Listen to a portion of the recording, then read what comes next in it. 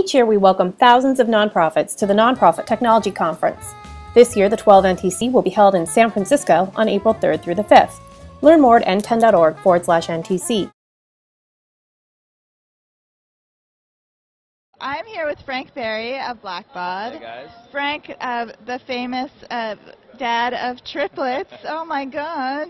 Should have a picture. I know, exactly. So there's this little, survey report thing that we might have heard about.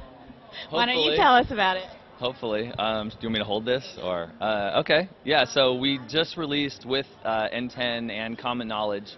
Blackbaud released the, what do we call it, the Nonprofit Social Networking Benchmark Report. It's actually the 4th annual one that's come out, so, it's interesting stuff. It's basically data based on a survey of about 3,500 plus nonprofit, practitioners that filled out the survey to let us know what's going on with their social networking activity. So they gave us information on, if they're using Facebook or Twitter or, which social networks they're using. They gave us data on how many fans or followers they have on all the social networks, if they're, staffing their social networks with actual people, or they're paying any money, if they're applying any budget to their social networking activity. And even this year, what's new to the report is we kind of asked them to give us some information on the value of their social network. So, what's the cost of a Facebook fan versus the value of a Facebook fan. So we started to try to get some data from nonprofits, start helping them figure out, like, well, what's the average value of a Facebook like, just like they know, what's the average value of an email subscriber. So very interesting data, and it was that part of the report was self-reported, so it was nonprofits essentially just telling us. So there's no real statistical analysis going on. It's just us trying to get a good idea to start the conversation about what's real ROI and things like that. So it's very interesting. I mean, you can go download the report. I know you can go to bit.ly/npsocial, and you can get to the report somehow if you hit that link. Yeah, I also saw it's on the Huffington Post yesterday. Yeah. So you can Google HuffPo. And it got on Social Bright. Social Bright blogged about it this morning. Fingers crossed Mashable will pick it up. We'll see. So obviously it's a benchmarking report, yes. And I'm pretty sure I can authoritatively say that all of the arrows go up to the right. Yeah? Generally, yes. There's maybe one or two that didn't in terms of growth, but so that's my question. Were there any surprises? Yeah, LinkedIn didn't go up. Like LinkedIn actually went down a little bit. I don't have any good insight into why that happened. And then you have folks like Pinterest, that we didn't get data on how many are using it, but we asked, like, what else are you paying attention to? And there was a large number that said Pinterest. So Pinterest is kind of up and coming. LinkedIn maybe a little flat to down. And what else is in there? So did anybody, in terms of other things, did anybody mention sites like Instagram or other mobile-related sites? Not anything significant, no. Pinterest was definitely the only other one that was really mentioned with any significance. There might have been a few outliers, maybe a few people here and there, but Pinterest had enough to say, oh, nonprofits are actually thinking about this and trying it and seeing what's going on. Yeah, I would say there's definitely a big presence of nonprofits on Pinterest who are just checking it out and trying to figure out how it works. And it makes sense. It's visual. Nonprofits have a story to tell, so that totally makes sense. Like we know the Humane Society. Carie loves Pinterest. Exactly, which we're going to ask her about if she shows up any minute. Yeah, Carrie's supposed to be here, so if you see her, tell her that she should be right here. But that's okay. So I'm curious, though, because Pinterest, although it has a mobile version, is not really a mobile app. Right. And the others are obviously also all have mobile versions, but mobile's just generally kind of a hot topic. Did that come up? Were there questions directly asking about mobile in the survey, report? We did not get deep into any mobile or international or any of that kind of stuff. It's come up in conversation about doing the survey. So for next year, we think that mobile it's obviously a growing thing. It's pretty dominant, nowadays, especially if you were in the for-profit world, right? This is being talked about for sure. So not in this year's report, but it's definitely being talked about in terms of including some stuff like that for next year's report.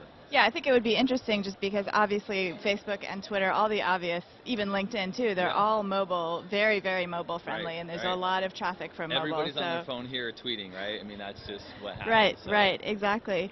So what about things like white label social networks or private social networks? Was there any questions about that or activity on that? And I don't remember all the questions offhand, but there was a set of questions that were about, commercial social networks, so Facebook and Twitter and LinkedIn, and then there was another set of questions on what we call house social networks. So, you're maybe, I don't know, the American Lung Association, and you want to have a social network that's for your community. It's not public, it's a private thing because people are sharing information that they feel more, secure, sharing it in kind of a controlled group. So yeah, there was questions about that, and in general, the numbers stayed the same in terms of how many organizations are doing private social networking. I see her. Carie, she's late. She's late. Everybody, she's late. Come on. So to answer the question, and we can talk more about it, but yes, there was questions about house social networks, and it seems like they're staying fairly similar in terms of how many are doing it, but the numbers in their communities are growing. So their house social networks are getting bigger, but there's not a lot of new organizations doing that type of social networking. All right, awesome, Welcome. interesting. Welcome. Sorry. She is the trailblazer, by the way. Yes, congratulations. Thank you so much. You want to just introduce yourself? Yeah, hi everybody. I'm Carie Lewis. I am the Director of Emerging Media with the Humane Society of the United States, and I focus on mobile and social media strategy. Cool. So we were just obviously talking about the benchmarking report, and Frank was just giving us some basic information about it, what was in the report. Yeah. And we were kind of touching on different sites from the obvious social media sites. So we wanted to ask you specifically about Pinterest because we know that you have. No, I love it, and I've mentioned it in every single presentation I've done today. So. Everybody likes pictures of dogs and cats. Yeah, I mean, the thing about Pinterest is that it's got to match your demographic, right? And then you've got to find if there's a way you can make it work that works towards your goals. Yeah. So our goals, advocacy, fundraising, online sales. We have an online store, and of course that stuff. Immediately we were like, we've got to get the pin it button on all of those products. And I was joking around, but it's true. We have this shirt called "Real Men Have Cats," and that is a top pinned item on from our website. Do you want one? No. Oh, okay. Yes, and that's because it's a unique product. And, people really love that stuff. So the great thing about Pinterest is you can go and see what people are pinning from your site.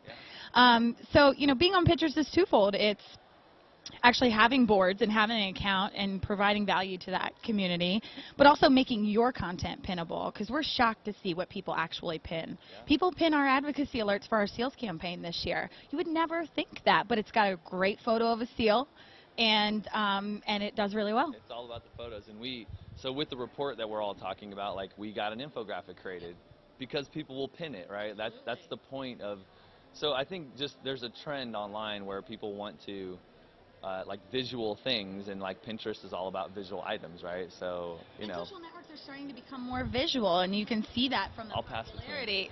You can see that from the popularity of Timeline. Timeline puts a really big focus on photos now, and when you highlight something, it blows the whole photo up, And Pinterest is the fastest growing website of all time because it's so visual, and so.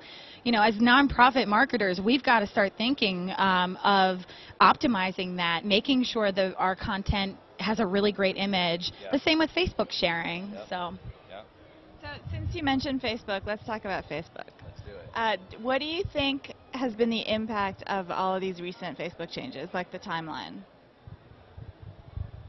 Should I start? Yeah, go. That's a good question. What do you think has been the impact? I mean, has it been hard? Do you think nonprofits are finding it hard to figure out what to do? Any change is hard. Any change is hard, but I don't know. I guess I look at it like it's changed, but it's not that crazy. I mean, the fundamental things about Facebook are still the same, right? It's still, you have fans and followers who are, affiliated with your organization somehow, right? They like you for a reason. And yeah, it's changed, but the fundamental reason for being there is still the same, you know. So people like my page, and so now I need to interact with them. I need to provide good content. It's probably becoming more visual because of the ways that you can use timeline. It's kind of cool because you can kind of put your history, right? So the history of your nonprofit, like all the way back. Much fun with that. Yeah, like you can go all the way back to when you started, right? And then you can imagine if you could take your whole timeline, if you really filled it all out, and then turn it into like an animated video, Yeah. or it is a big infographic. Yeah. You know what I mean? Like so. I think it's actually really cool, and if anything, you know, one of the benefits of change is it makes people think more about what they're doing there.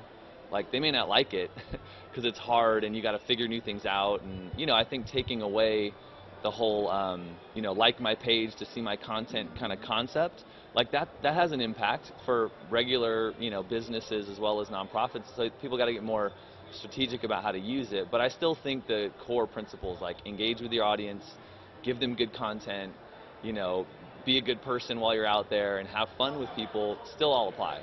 So, I mean, do you want to? Yeah, I just have a follow-up question then, because you mentioned that you asked everybody for the value of a Facebook fan. Right. So did you help them? I mean, was there like a formula that you gave people to figure that out, or was it kind of open-ended? Did you just want to see? So we asked people in the report, you know, how do you value a Facebook fan or a like? And it was open-ended. It was all self-reported. There was no suggested numbers, nothing like that. So it literally was just tell us what you think the value is. So and I think, I don't have the exact number, it was like $218. Is that right? 218 or something, right around there. Look at the report to make sure I'm saying that right. But it was pretty high, right? So it's an interesting number to debate and to start actually thinking about. I mean, I think that was the point, was start thinking about value, start thinking about ROI in terms of real value of things, and hopefully it'll do it this year. Yeah, So, and for you, like because you obviously work for an organization as a social media strategist, you know, you probably have to think about these kinds of numbers, the ROI factor. Absolutely. So. Absolutely. I mean, what do you think about the number? It's too high, Frank. But Did it's. you respond to the survey? Yes, of course. Just Yeah. No, but you know, but the thing is, it's self-reported. Yeah. So there's whatever. But yeah, as a strategist, like Facebook timeline, along with any Facebook change, is like, ugh. But you just have to suck it up and roll with it, because you have no choice. We are using a platform that is free, and we have built this audience that, you know, wants to hear from us. And so, you know, the thing is choosing a really great cover photo. Ours is a bunch of puppies that we rescued in this puppy mill. It's the most adorable photo ever. Yeah, I know. It's the puppy kitten factor, but, you know, but also filling out those milestones is really great. A friend of mine was showing us the Spotify Facebook timeline. It goes back all the way to the 1400s, because that's when famous composers were born. And like, just get really creative with it. We dug up all these old photos of our CEO, and was like when he became president and things, and like he's a well-known figure, and so people enjoy seeing that kind of history. You have a baby photo up there? Of me? No, of the president. No, but it's a really good idea. That'd be awesome. I know, it's a good idea.